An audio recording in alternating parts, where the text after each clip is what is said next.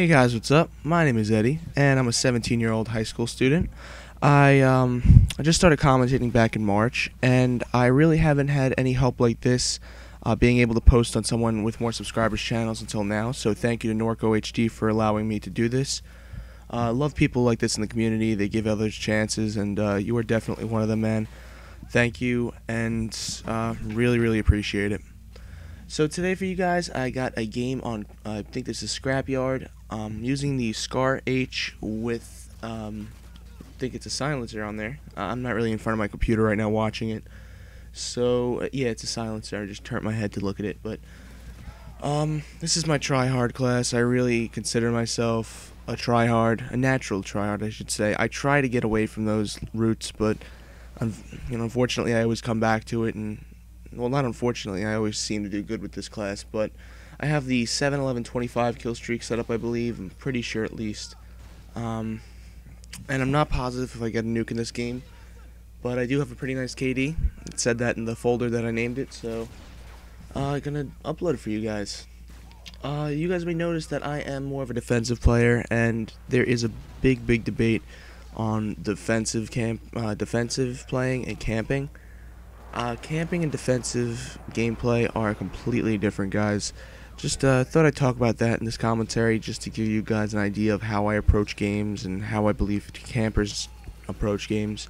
And I'm going to use two big names from the community that I'm pretty sure everyone, if they like commentaries, is familiar with. Not really sure if you guys are going to know one of them, but chances are some of you will. The first person I'm going to bring up who is a natural camper, he admits it, Wings of Redemption, 75,000, 76,000 subscribers, something like that. You guys should all know him. He admits to being a camper. His gameplay shows it. And camping to me is sitting in one specific room or one specific house, not moving, using claymores to pretty much box yourself in and guarantee you safety. And you snipe or just constantly wait for people to run by. That's camping, guys. Not saying it's, I think it is a kind of cheap way to win. It's fair though. I prefer a camper to a booster. They're not really cheating. They're just playing the game much more bitchy, I want to say. But defensive playing is someone like the Mark of J. And if you guys are familiar with or not familiar with the Mark of J, then I'll use C-Nanners, because C-Nanners is also a very defensive player. C-Nanners uses claymores, but C-Nanners is constantly moving around wherever he's patrolling, and that's what defensive play is. It's just basically patrolling. And if you guys want to really get good at this game and not be considered a pussy, definitely try to look up some more C-Nanners gameplay. Check out my gameplays on my channel if you'd like that. I think the link is going to be in the description. I'm pretty sure I'll put it in the description.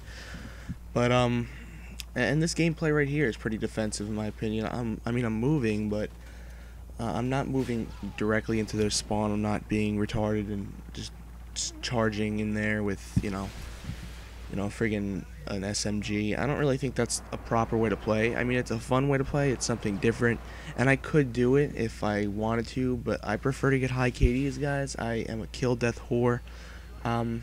There are games where I do play the objective a lot. There are games where I don't do it a lot. This is one of those games where I don't play it at all. And I just pretty much, I'm the killer on the team, and I consider domination to have... Domination, in my opinion, is the only main teamwork game in this... teamwork game mode in this game, I should say. Mainly because you need different roles for this, and that sounds like something from Bad Company or Battlefield, but... roles are very crucial in domination. You need at least 3 people that are going to constantly get kills and keep people off of flags. And you're going to need 3 people that are always guaranteed to cap a flag and just pretty much play the objective for the whole game. And they don't really care about their KD too much. And whenever I get a party of 6, we establish those roles, and it usually works out for the best. And we always end up winning, so I'm pretty sure it's a good, effective way to win the game. And in this game, I was playing with a completely random party aside from, I think, one friend. I'm not even sure if that was, this is the same game my friend was in, but... And you guys are going to notice I'm fast-forwarding the chopper gunners and stuff like that, mainly because you guys don't want to see me mashing down the right button. But, yeah, but whenever you go into a game, if you want to get better at Call of Duty, I recommend a few things to you. Definitely go with the best weapon you're most comfortable with. Excuse me, I have to cough. So definitely go into a game with the, best weapon you can think of, the one you're most comfortable with, the one that you don't even really need a sight on, because the silencer will be crucial to you. And I explained this in my How to Get a Nuke Easy video, but it's also a really effective way to play any game mode, especially if you want high KDs. Don't rush into spawn. That's really stupid in my opinion. You can get close to their spawn. Don't go so far into it though that you're going to mess up a spawn trap if you have one in domination. And if you guys are not aware of what spawn traps are, then basically if your team has 2 flags and the other team has the 3rd flag, wherever that 3rd flag spawns are, they're going to spawn in those areas, and it's really predictable. It's going to help you get a lot of kills. It's going to help you make a better strategy, and that's one thing. That's why you guys need a really good team going into these games, for communication. And communication is really key in this game. Not many people use it. Not many people take advantage of the mics and all this stuff that is going to really benefit them. But whenever you get into a party, it really does help. Attempt to do that, and if you guys get into a party, it's going to help you out a lot more. You guys might hear tape being peeled off my microphone right now because I just noticed it for some reason. But yeah guys, just a couple things to get you better at Call of Duty. I believe I don't want to spoil it, but I believe my 2nd chopper gunner is about to come up really soon. And you guys could see, just based off a gameplay like this, if you go to my channel and check out those gameplays, you're gonna see that it's really effective. It always works for me.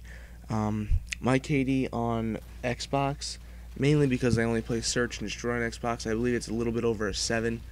And I believe it on PS3, since I've been playing that for a bit shorter, and I only play Domination and pretty much other game modes like this, because you guys can see in the bottom right corner of the gameplay that it's on PS3.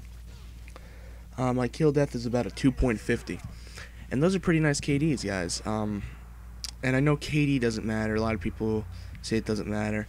It shows what kind of player you are and like how you approach the game. Basically, it doesn't mean nothing. It's obviously not going to affect your life. You're not going to get more vagina because you have a 2.0 KD. I'm not saying that. I'm not intending that it's or saying that it's a really important thing. I'm just saying that it shows what kind of player you are. It shows how you approach games, and that's something some people look for when they're recruiting for clans, which I guess a lot of people do. They try to look at your KD. They look at your win-loss. My win-loss is terrible, guys. On PS3, I think it's like pathetic, but on Xbox, it's pretty decent. I think it's like a 3 or a 4. And my win-loss on PS3 is like a .40, so don't judge me for that. I'm obviously not much of a team player on PS3. I play with like a couple friends occasionally, but I do play with more parties on Xbox. Unfortunately, my Xbox controller is messed up. And yeah, right here, guys, I'm in my 2nd chopper gunner. Again, I'm not sure if I get the nuke. I've been only going with the Harrier and the chopper gunner so far. I may get the nuke, I'm not positive. But yeah, my Xbox controller is completely messed up and just pisses me off, and I really can't play on there too much. Not gonna do no donation crap, because I've seen a lot of people, a lot of big names in this community that, oh yeah, and I do get a nuke right there. That's pretty cool. But a lot of people in this community do actually, attempt to get money from subscribers when, they're not really doing nothing to deserve it, and I don't feel I deserve money, guys. So I think the game's about to end. Sorry for going off on a little, I kind of went off topic at points, but you guys got to get used to that if you're going to go check me out. I tend to get off topic a lot. Peace, guys. Again, my name is Eddie. Check out my channel. Link is in the description, guys. And thank you to Norgo HD. Again, man, means a lot that you let me do this. Enjoy the rest of the gameplay audio, guys. Peace. Securing B. Enemy UAV spotted. Tactical Nuke incoming. We lost A.